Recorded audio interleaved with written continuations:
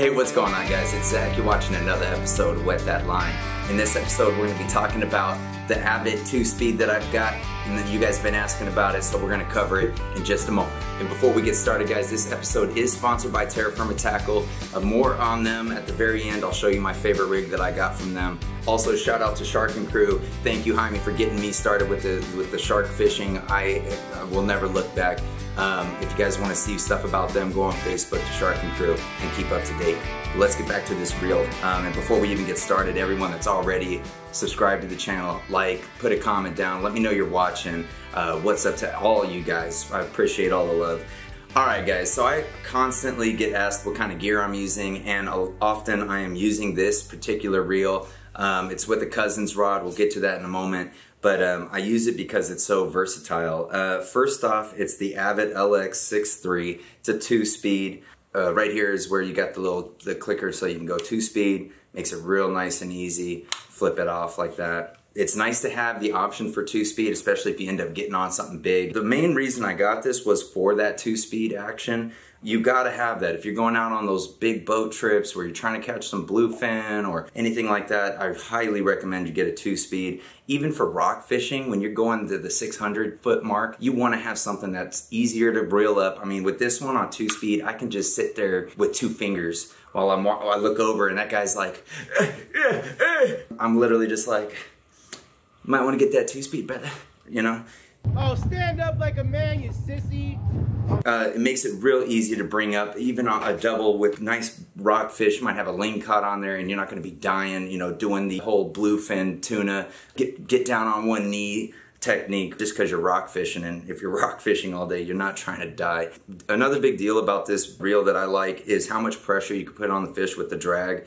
You can really go all the way full fight and really get that thing putting as much pressure as possible if you got a leopard shark trying to go between the pylons at the pier, or if you're trying to hurry up, you're the last one, you drop down your yo-yo jig over by San Nicolas Island and you got on a 35-pound yellowtail like I did right here. Oh yeah, man.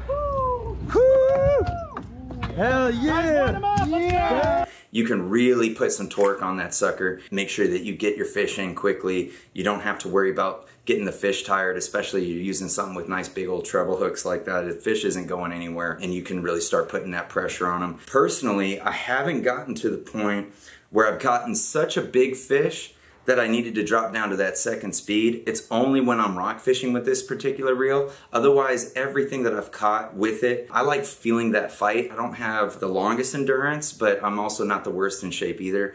And so I'm middle of the ground. So if you're fighting a big fish, a shark, a big old yellowtail, you could keep it in that first gear and that high gear and really put the pressure on. Whereas for the rock fishing, when you're just sitting there dropping down, bringing it up, dropping down, hit that 2-speed, and then you can just do it real easy and be more lackadaisical about your reeling. But big time, a big fan of how much drag and pressure you could put and how sensitive it is with this knob here. You could bring it down, loosen this up. With this dial here, you can adjust it so that when you're sitting there at the surf and the waves are pulling the line in and out, you can get it dialed just enough so that it's as loose as possible without letting line out just because the tide goes out. But then as soon as something hits it, you're going to be able to hear it take some line away. So that brings me to this clicker feature here. You know, I do have some reels that are big that I use on the boats that you could use for multiple purposes, but without that clicker, you know, if you guys know anything about shark fishing, you want to be able to hear it taking off. You know, if you're going out for leopards and you have your line sitting out there, you're able to hear the effect, and you'll see people casting it with that on, and you're like, all right, brother, like someone's got to let you know not to do that. Which, if you're watching this for the first time, you don't know much about fishing, and you hear your line going krrr when you're casting, please, as a favor to everyone around you and yourself, turn your clicker off, ask for some help. But that's something that I also like about this one. So you can, with that first dial, you can get it set in so that it's not taking it out when the waves are going out, but as soon as something does touch your bait, it's making that sound, alerting you to the bite and letting you know that you're about to get this fish on. Now this one here, I have a few hundred yards of braid. I like to, you know, depending on what I'm going for, I'm either gonna put about 40 to 50 to 60, somewhere around in there, poundage of braid, and then I'm going to go down probably 10 pounds in mono, and then from there you can add fluorocarbon to your leader, but it's going to hold a lot of it. You're going to be able to get a good amount of line out there. If you're fighting something big and it's running away from you, you know, you want to get it tired or whatever, or you're dropping real low, 600 feet, you're going to be able to put enough line on here that you're actually going to be able to make it down there. I use this for a lot of different purposes: yo-yo jigging, for yellowtail, rock fishing, for, you know, real deep depths, going out to the surf or on a pier, throwing out a nice bait finder rig or a slider rig, you know, but basically a Carolina rig, but for sharks. It's a very multi-purpose reel, very much worth its value. You can find these maybe around the 300 something if it's used, all the way up to 500 something for the top of the line, brand new, hasn't been opened out at all. It's worth getting. If you're going to be into fishing, you're going to get into some big stuff, get one of these reels. It really has opened up my ability to get on a lot of different stuff. I do have it paired with a Cousins rod. You're not going to be able to find these very often. I mean, Cousins is out of business. I mean, you can find them though. You can see right here on the back side, it says 30 to 50 pound line.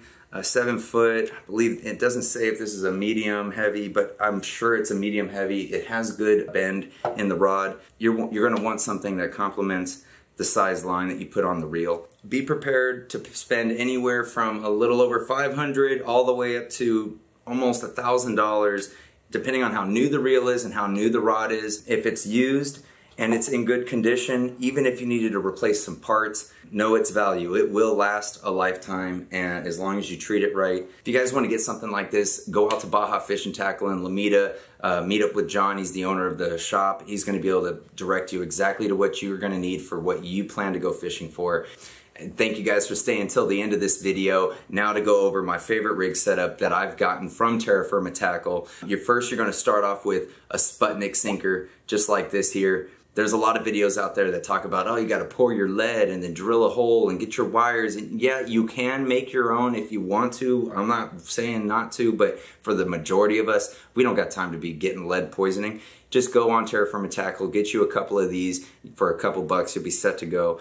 Good products for a very reasonable price. And if you use promo code WetThatLine, you can get 10% off everything you're about to see. But pretty much what I like to do is I get one of these Sputnik sinker attachments. I get me a 6-ounce pyramid sinker. I attach it to the bottom here, just like that. You can collapse this up, put both ends in that hole, and then you just tie your main line to this. And what you'll do is you'll sit in the surf or on a pier, and you'll toss that out. And then I let it sit there. I let the line go slack, I let it sit there, I go catch a mackerel, and then what I'd like to do is while your line is staying out there, then you get one of these big old 5-foot long leaders with a nice circle hook, real heavy poundage test on the line, a big thick swivel, and a nice clip. And what you'll do is you'll clip that on your main line, and then you'll send it down.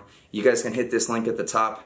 Come back and hit that link when we're done explaining everything. You can watch us do this on Venice Pier. You send your mackerel down and you can just sit out there and wait, have your line set perfect, and then when you got a big old bat ray or leopard shark, you'll know. That's my favorite. You can also get plenty of other stuff like this here, sturgeon leader, a bait keeper corkscrew on there. That's great for any kind of fish with a suction mouth. You also have like this non-returnable slip slide that you can slide baits down and it won't crawl back up your line with the tide. But plenty of stuff to check out. They also have reels and rods, but I highly recommend them. They haven't done me wrong at all. And shout out to you, Spencer. I appreciate the sponsor. And then guys, until next time, let's go wet that line.